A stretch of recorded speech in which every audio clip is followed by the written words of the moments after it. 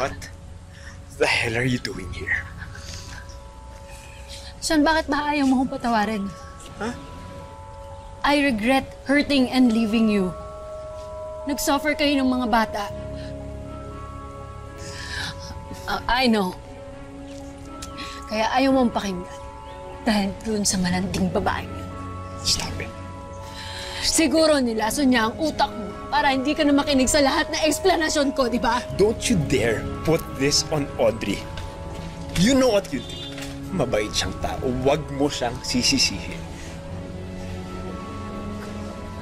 Sean, that woman should leave us alone. She's not family. This is a family affair. She's a homewrecker. I wonder paano nakapasok ang isang kabit kagaya niya. Shut up. Ano? Shut up. Pakapalan siya ng mukha, ha? Palakasan ng loob? Ganun na ba yung labanan ngayon? Halika, puntahan natin yung mga mami niyo, ha? Timothy, Lauren, please! Magagalit yung daddy niyo. Let go! Hoy, Tabet! Huwag kang ang epal, ha? Pabayaan mo ang mga bata na puntahan nila ang mami nila.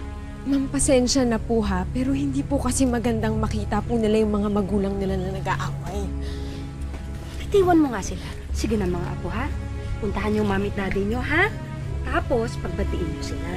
Tell them, huwag na sila mag-away, ha? Okay? Ha? Lauren, please! Timothy, dito lang kayo. Ano ka ba? Napaka-ilimero mo rin talaga eh, no? Ha? Ano ha? Yan ba example ang gusto mo ituro sa mga bata? Pagiging war freak mo? You abandoned us. Tapos ngayon, ibabali mo lahat ng sisi kay Audrey. Ibang klase ka talaga, Katharine. Ibang klase ka talaga. Wala kang konsensya. Wala. Sean, I feel guilty kaya nga ako nandito eh. Gusto ko itama lahat.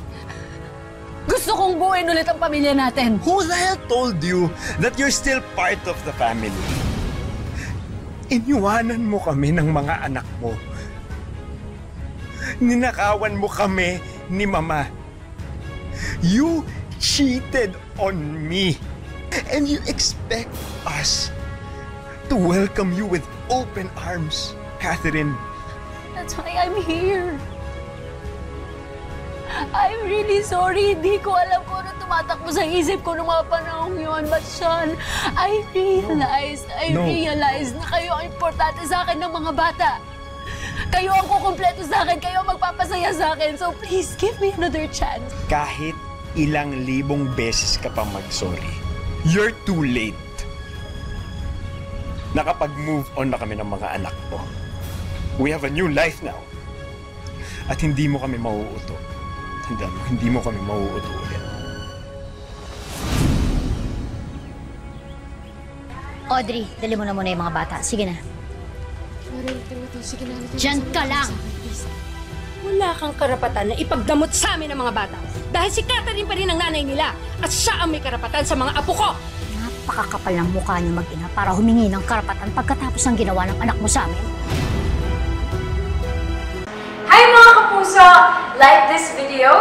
We have more! Just subscribe to GMA Network's official YouTube channel and don't forget to hit the bell button.